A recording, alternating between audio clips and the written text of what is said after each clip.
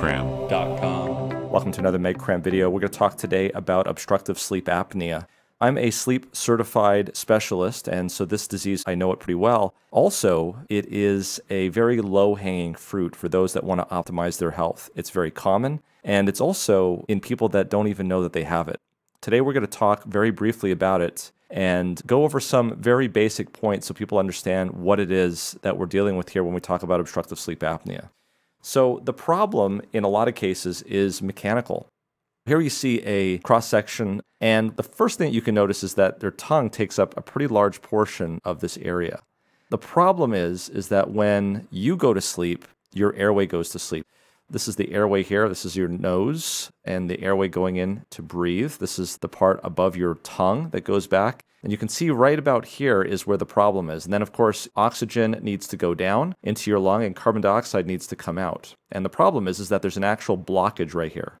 And so really, when you go to sleep, your airway muscles go to sleep. And when they close off, you're trying to breathe air in and the air can't get down. And so this transposition of oxygen going down and carbon dioxide coming up can't happen. The more important of those two, if there is one, is that the oxygen isn't getting down. And so what happens is that the part of your brain that stays awake the whole time and monitoring your vital signs detects that your oxygen levels are going down, and it wakes up the rest of the brain to alert them to this emergency. And the rest of the brain has to wake up, tighten up the muscles, allow the air to go in. The airway opens up, oxygen gets in, oxygen comes back up. That part of the brain that is monitoring oxygen is basically satisfied, and then the brain goes back to sleep again. This thing repeats itself over and over again. You can see here that some of the risk factors for this would be having a large tongue. Now, as it turns out, typically men, more than women, when they gain weight, tend to store fat in their tongue, and so their tongues will swell. You can see that really nicely on MRI, actually, because fat shows up as basically white tissue on MRI. The other thing is that men's airways are larger,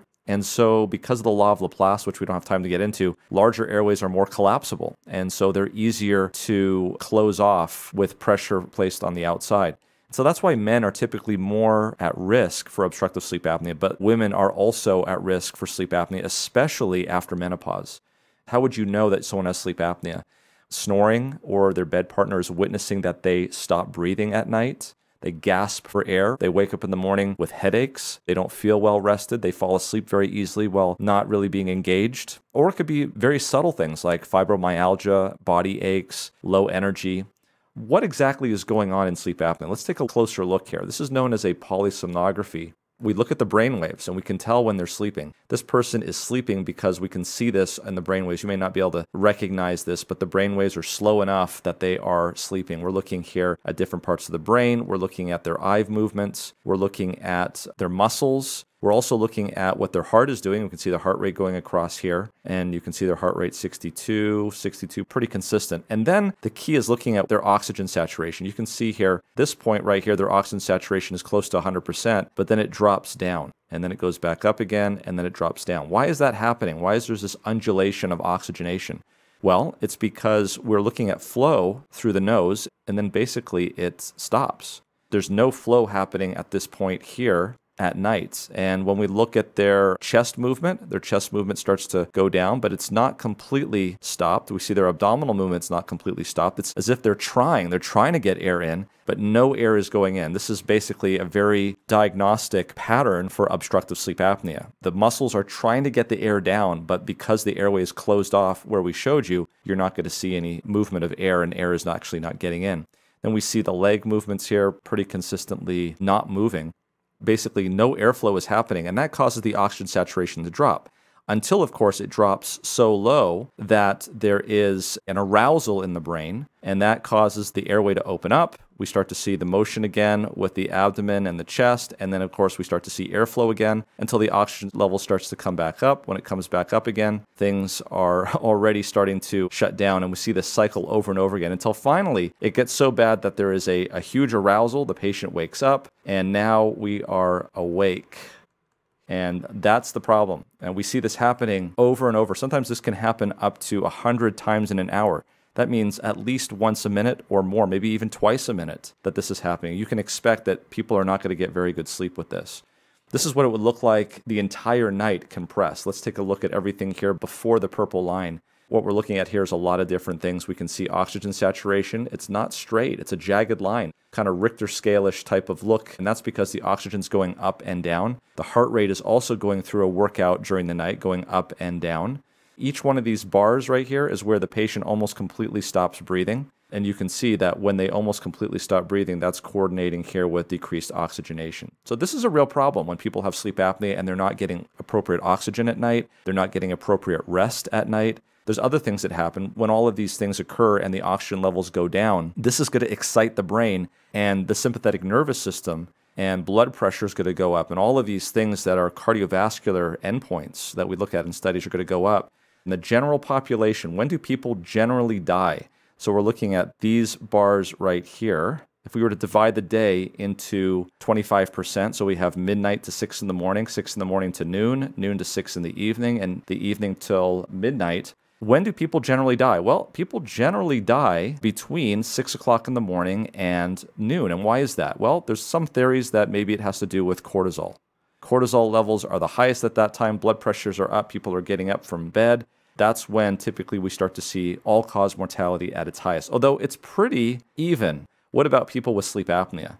Notice when we're looking here at sleep apnea, we're looking at these bars here, and you can see that people with sleep apnea, the most likely time for them to die is between midnight and 6 o'clock in the morning. And you can imagine why that would be. They're going through the gauntlet at night. They are trying to breathe. They're not. Their oxygen levels are low in the 60s or 70s. Their blood pressure is high, even during the day.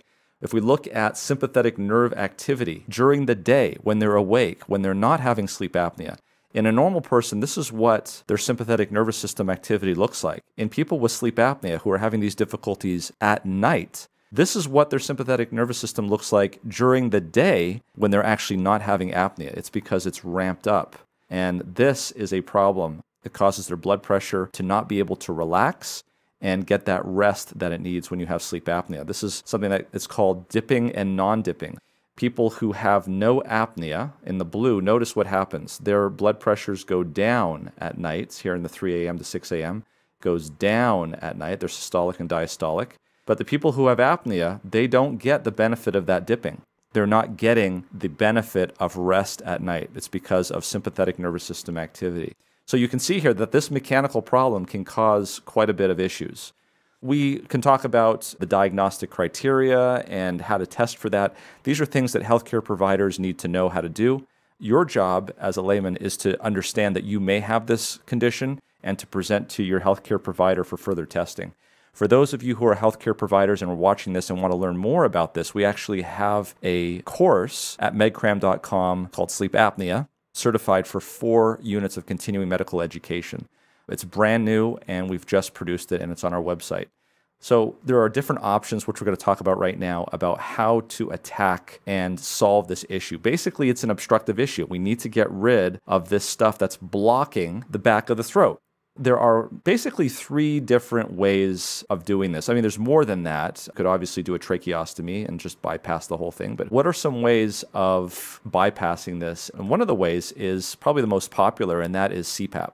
If you can imagine that this is a flat tire and we're trying to pump up the tire, wearing a CPAP mask, which is very, very quiet these days, attached to a hose, goes over your nose, into your nose, could be a nasal pillows or a full face mask, which covers both the mouth and the nose. Basically, what we're doing is we're putting in a gentle amount of pressure here into the airway, and it's going to push the tongue forward and off the back of the throat. And that's what CPAP does.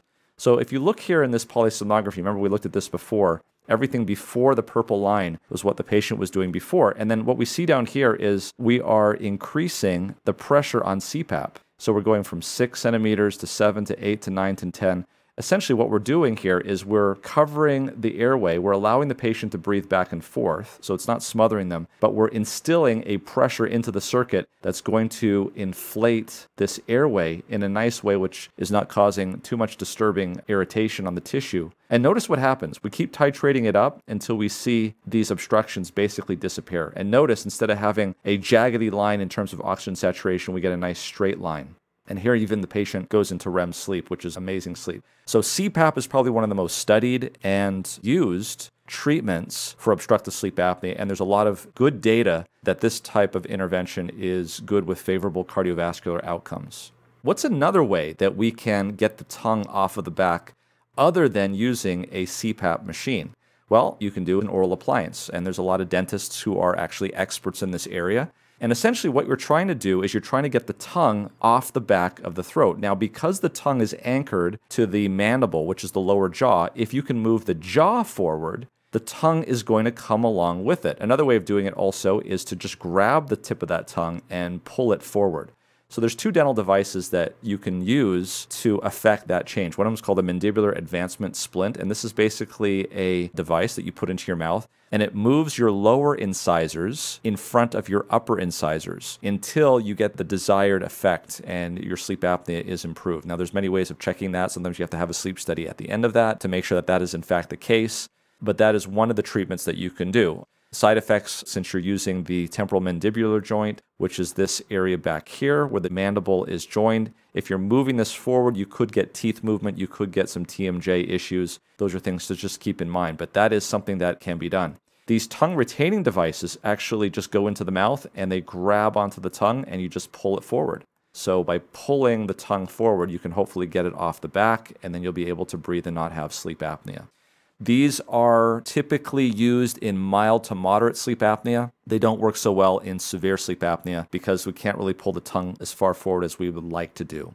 So sleep apnea can be treated with CPAP. It can also be treated with a dental device. What's another way that we can treat it? This is something that's relatively new that's come out in the last maybe 5, 6, 7 years, and this is something called a hypoglossal nerve stimulator. So notice that the hypoglossal nerve comes out of the brainstem. It's also known for those of you who are in medicine as the 12th cranial nerve. And it innervates this muscle here, specifically called the genioglossus muscle. It's these muscles right here. If you could contract these muscles, you would be able to get the tongue to move in this direction. That would be really important if you're wanting to get the tongue off the back of the throat. Why don't we have an implantable device that only comes on at night that can tell when you're about to take a breath, and it's going to signal this nerve to activate this muscle so that the tongue comes forward just when you need to have it. That's exactly what they do with these hypoglossal nerve stimulators, is that it goes here on the right side of your chest. It's implanted. There's a lead that goes here to your intercostal muscles that can tell when you're about to take a breath. And then whenever that happens, it sends a lead up here into the neck to stimulate that hypoglossal nerve. And then what that does is it's pushing forward the tongue.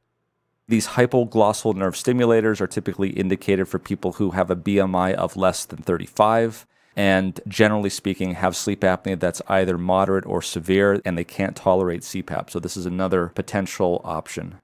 So we've talked about obstructive sleep apnea, and we've shown that it's pretty common, and the concerns that we have with it. It's very common, and I see this quite a bit. And a lot of people are in denial, and they say that they're not sleepy when in fact they don't know how sleepy they are.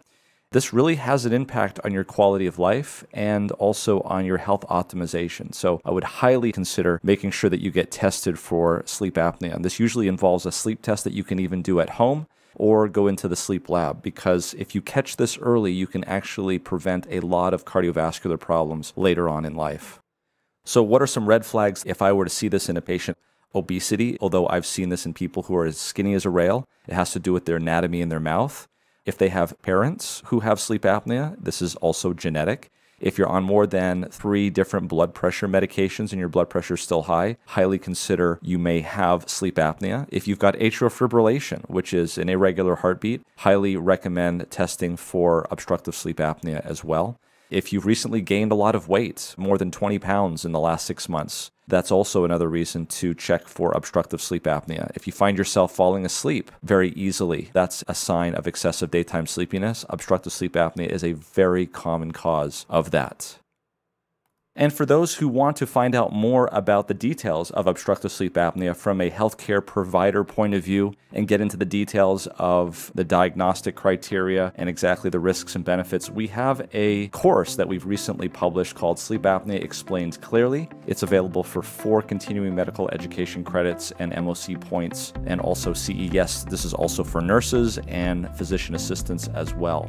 And I will put a link in the description below to this course. I hope this has been helpful for those of you who may have sleep apnea or may have loved ones who have sleep apnea, so you can understand a little bit more clearly why this is important. Thanks for joining us.